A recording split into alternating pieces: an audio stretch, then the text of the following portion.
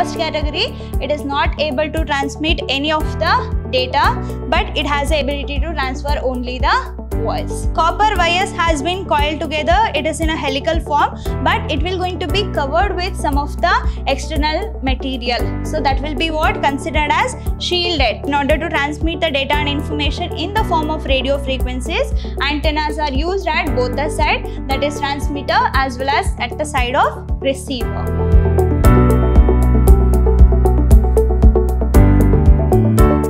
Hello everybody, welcome back to the session 4 on chapter 15, that is networking concepts. I am Rohini TS, lecturer, Department of Computer Science, Vidhyaashram Pre-University College, Temple of Excellence, Mysuru. So in the previous session of this chapter, we had a discussion regarding this network topologies. So under that, we had discussed regarding some of the types of topologies, that includes linear or bus topology. So in each kind of topology, I have discussed its advantage as well as its disadvantage. That and all you have to be very cautious. So here we have discussed regarding star topology, ring as well as mesh, and also I have done a discussion with regarding hybrid topology or a tree topology. So in our today's session, we are going to learn with respect to transmission medium. So in order to transmit the data and information from one network or one workstation to another network, what are the mediums can we use? So that includes twisted pair cable, coaxial cable, optical fibers, and also it includes radio waves. Then satellite, we have infrared rays along with a laser. So this will be the content of our today's session. We'll see the first topic, that is related to transmission medium. So as we all know that if I wanted to communicate, then we require two workstations or we require two computers which is connected to the internet or a network. So then only communication will going to take place. So for that purpose, we are going to use the cables. So cable will going to establish communication between one workstation to another workstation. Then there will be a possibility of communicating, and then there will be a possibility of exchanging the data and information from one workstation to another workstation. So for that, we are going to use different kinds of transmission media. So that will be based on the type of material that we are going to use, the data rate it will going to carry, and the length and its strengthness, everything will going to be matters when we are changing from one medium to another medium. So that you can see here. So by transmission media or a communication channels of network, the connecting cables or connecting media are being discussed. So then what do you mean by connecting cables here? The cables that connect two or more workstations or communication channels. So that cable which is connecting two or more workstations. So when it is establishing a communication between one workstation to another workstation, then we are going to call that kind of cables as what? Communication channels. So for that, in that we have a first type which is the twisted pair cable. So as the name indicates, cables, that is what copper cable has been twisted together. So that kind of transmission medium is considered as what?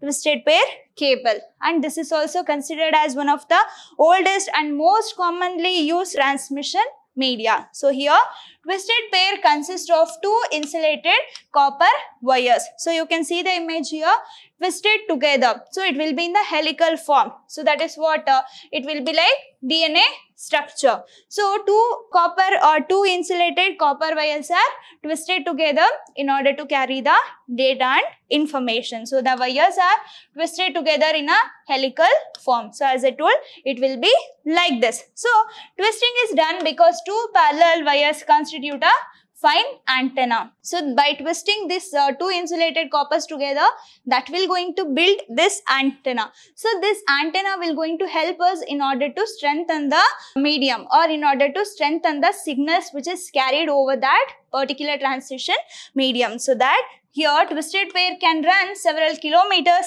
without amplification. But when it wanted to reach more distance or when the data needs to be take for the longer distance, at the time it requires the repeaters. So these repeaters will be used in order to strengthen the signals, whatever it is carrying in this twisted pair cable. For that purpose, we are going to use these repeaters in order to strengthen the signals that will going to help this medium in order to carry the data and signals for longer distance. So when this data and information is traveling for a too long distance, at that time signal will going to be low. or it will going to be weak. So in order to strengthen that, we are going to use an amplification method. There we are going to use this repeaters. What are the types of twisted pair cables we have?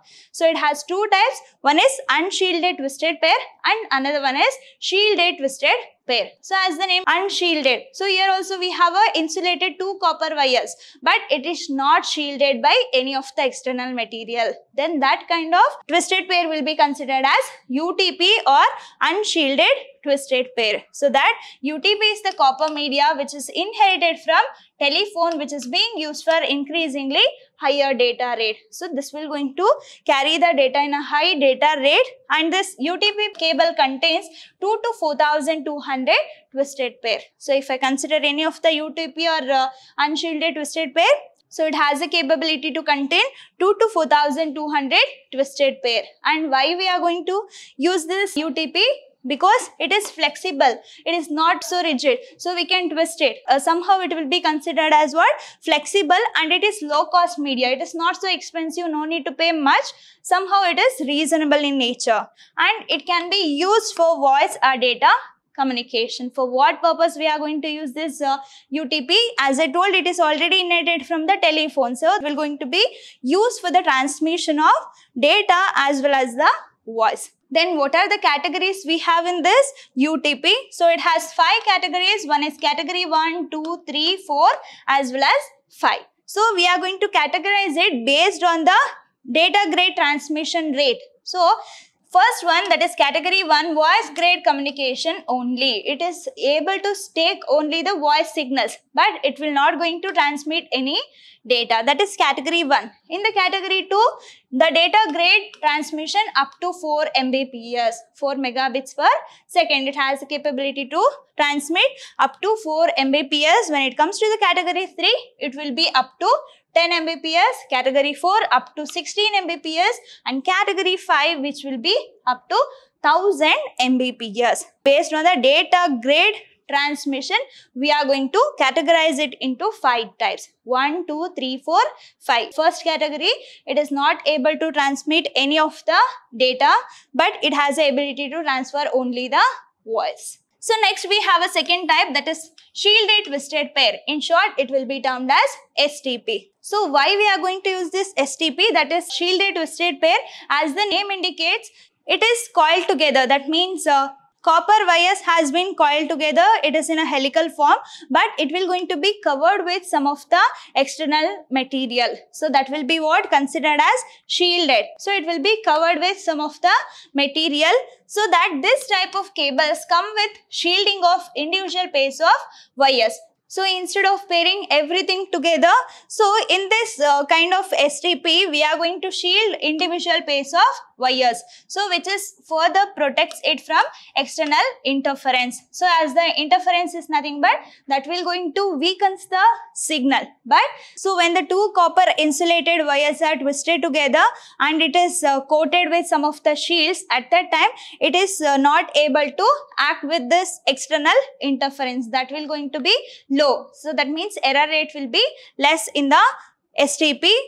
But these also, like UTP, can have a maximum segment length of 100 meters. So it will going to carry up to 100 meters of signals. So what is the main advantage of this STP over UTP?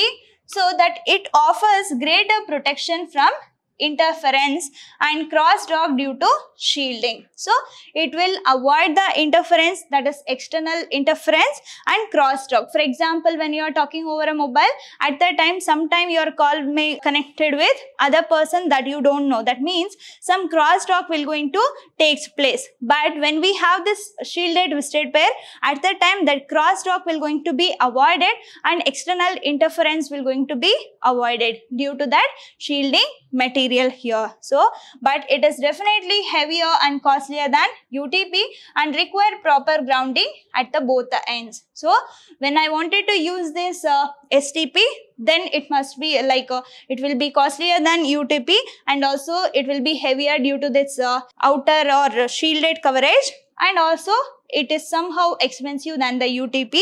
Then we require proper grounding at both the ends. From sender to receiver, proper grounding is required. This is regarding what?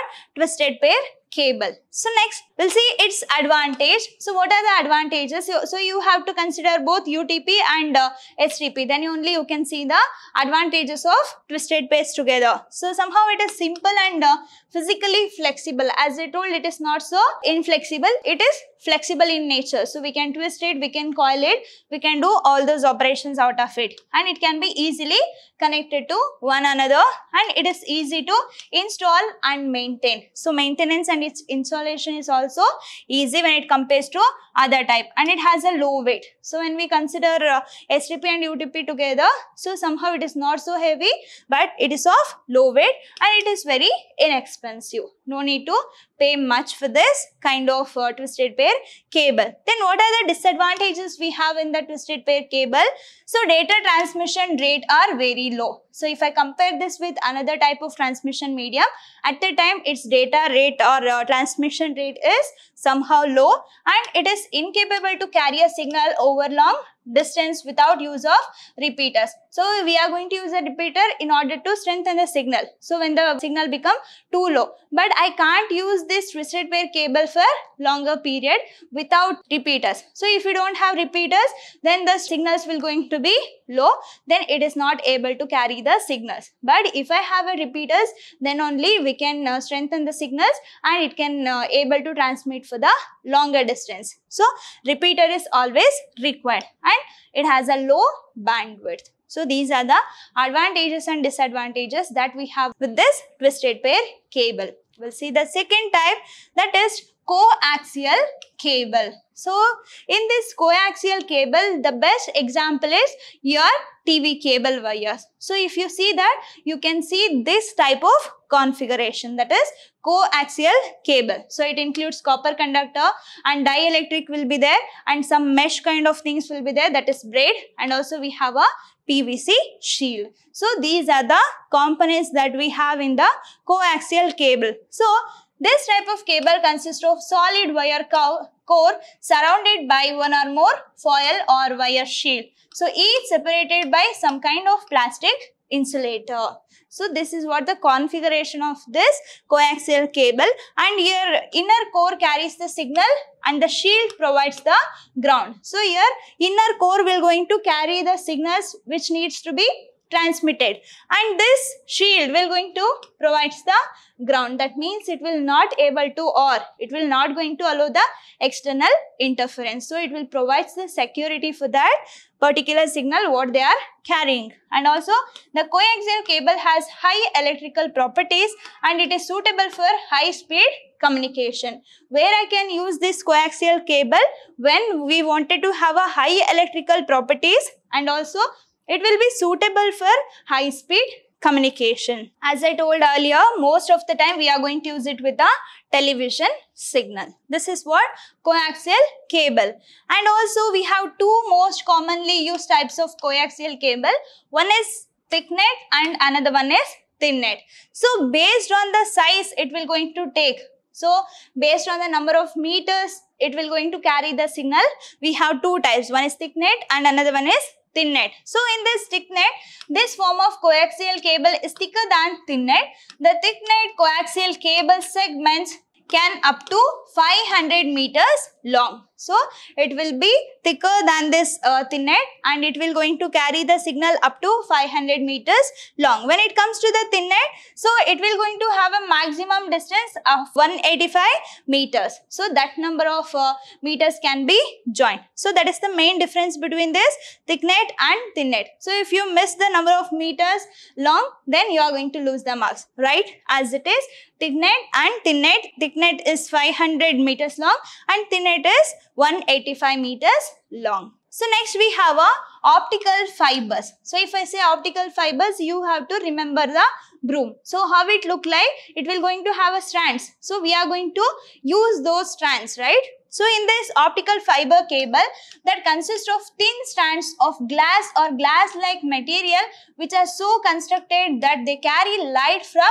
source at one end of the fiber to the detector at the another end. So instead of carrying a signal, we are transmitting the light. So we are transmitting the light by making use of this optical fibers. So here you can see we have n number of strands here, and each strand is insulated, or each strand is made up of what?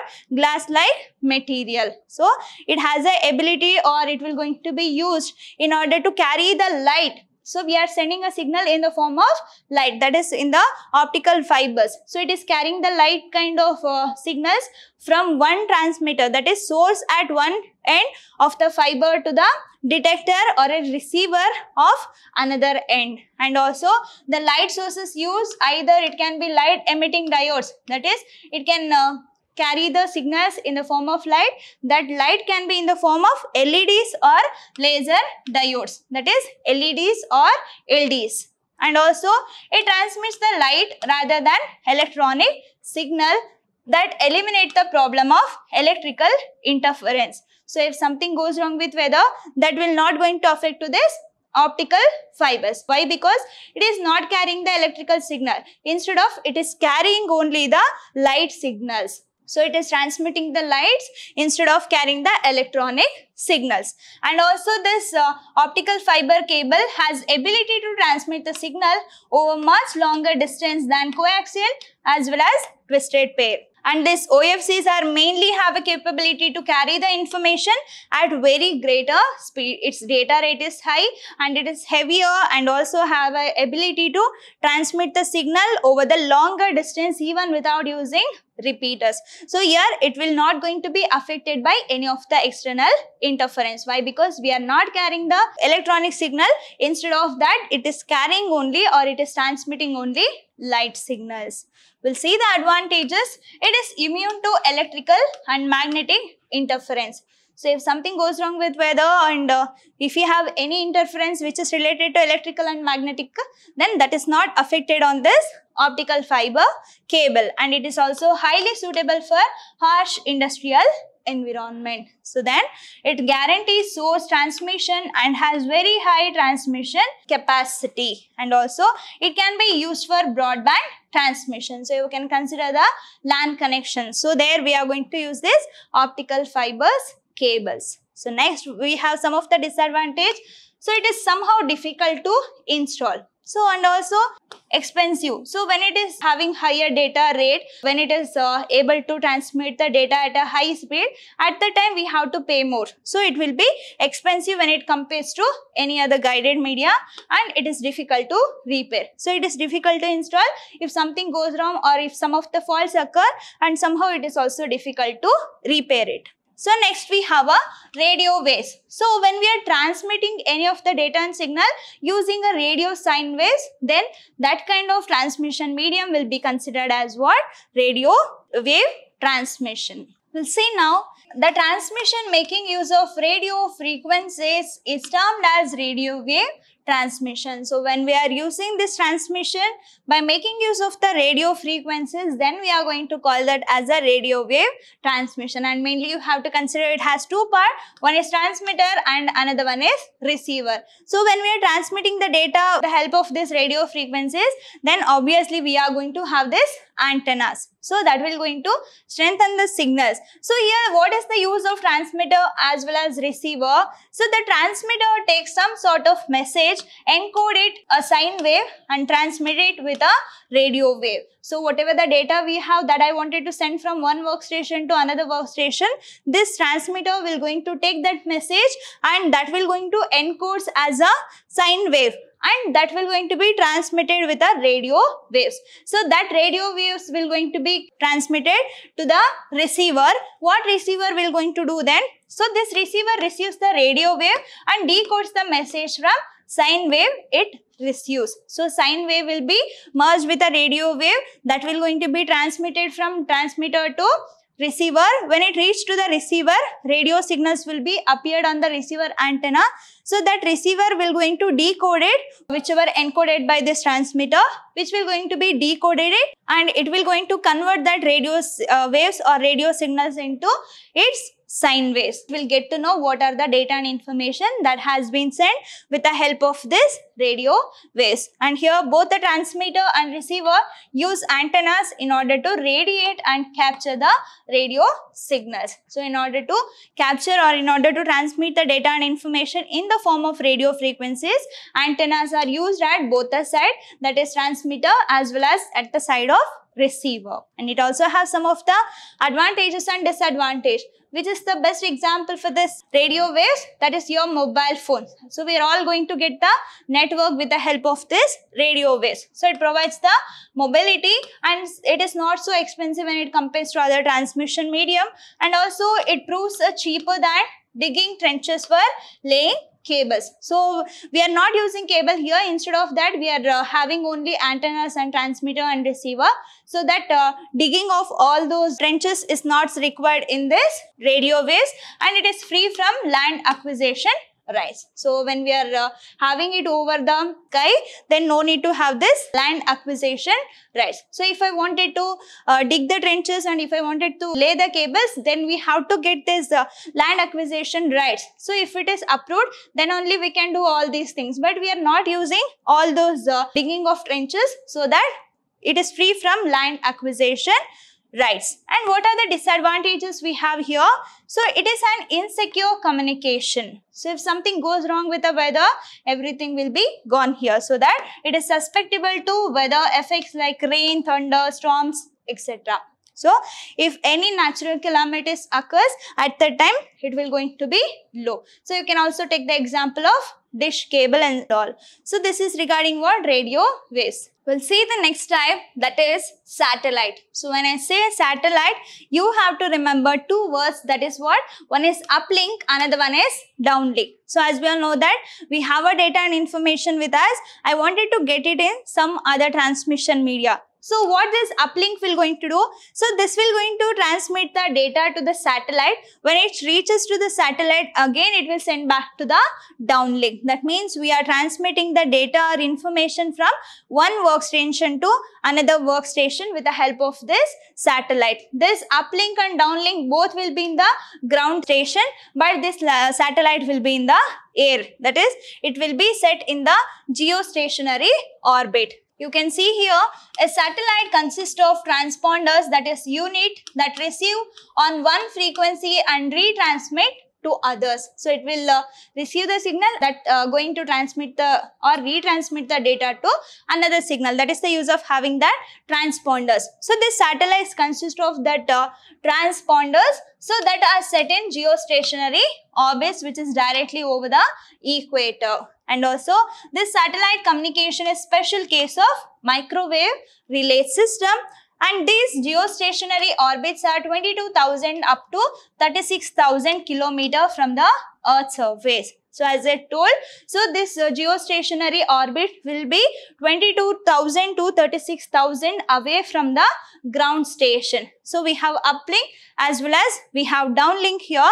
So this uplink transmits of data to the satellite. This uplink will going to transmit the data to the satellite, but this downlink is the receiver of data. Then uplinks and downlinks are also called as Earth station because they are located on the Earth. So we are going to call this uplink and downlink as a Earth station. Why? Because it is located on the ground or it is located on the Earth. That's why it will be considered as Earth station. But we have a satellite, we are going to send the data from uplink to satellite. Again that satellite will going to retransmit the data to the downlink. This downlink will going to receive the data here. And also we have some of the advantages that includes the area coverage through satellite transmission is very large. It will be worldwide. It will be related to globe also. Next, no line of sight restrictions, and also the heavy usage makes satellites commercial attractive.